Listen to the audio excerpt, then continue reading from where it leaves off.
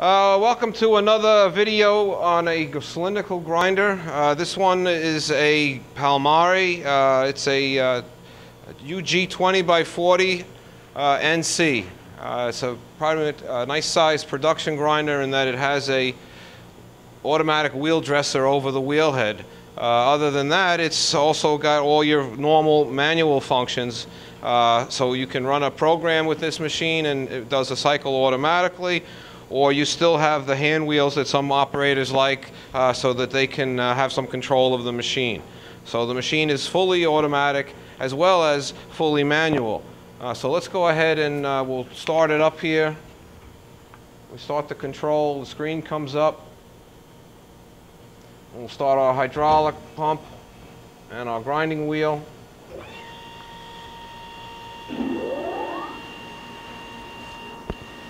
We have a tailstock here with a foot pedal for closing it and opening it. Now this can only be opened when the grinding wheel is in the rear position or the grinding cycle is over. It cannot be opened for safety reasons in the middle of a cycle. So you have a menu screen here that shows all the different programs. It's a touch screen. Let's say I just want to do a plunge grind.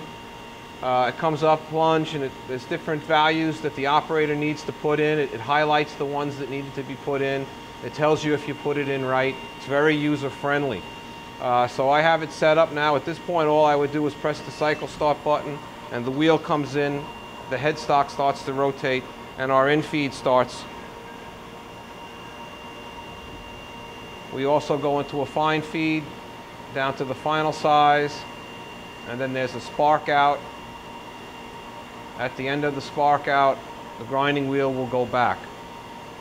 Now there's also a dress program put in here so that the grinding wheel can be dressed after so many parts. If you notice, the dresser is currently going over the wheel. We must have reached that number of parts, and it's dressing the wheel. The stylus or diamond was automatically advanced down a couple of tenths or whatever value you have set for the program.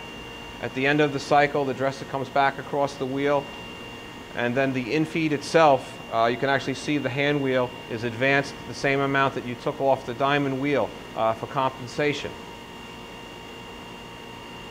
All right, so now that's done, so I can do a second part.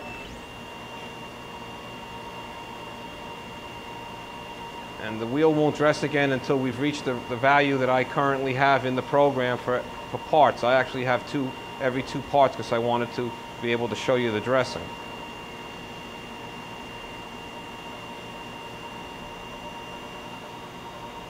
Now we're in the spark out. After that, the cycle is reset. The hand wheel is set back to the beginning position. Also has a traverse grinding program where we have the table going longitudinally left and right. Again, I have some information already in here. We need to start our table. The table is hydraulic, and there are dogs that have to be set on below there like a normal hydraulic grinder. So we start our cycle, and at each reversal we'll feed a little bit. Or we can set it to feed only on one side or on the other side or both sides. So you see here we're feeding down.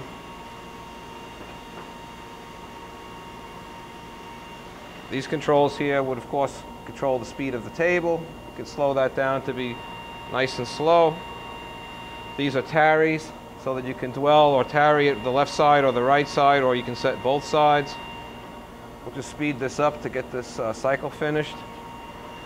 At any time during the cycle, if you need to interrupt it, you just can stop the cycle and the wheel goes back off the part, or if you panic, you can always hit the E-stop button. You've got a mechanism on the side of the machine here for adjusting taper, either to set a taper purposely to grind, or to take the taper out of a workpiece that you want to grind straight. You've got your built-in dust collector with the grinder, and here's your power unit, your hydraulic unit on the side, and there is a nice paper band and as well as magnetic separator cooling system that goes with the grinder. It fits in the back. We have the manuals on the machine. This thing is currently wired at 230 volts.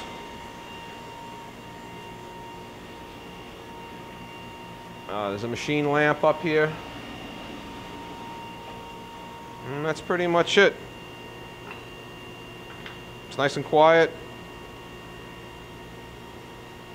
You can also dress that wheel by hand if you prefer. You can just loosen the clutch at the top of the spindle, the thimble, and feed the wheel down, the diamond down on your own. All right, I guess that's it for today. That's it for the Palmary grinder.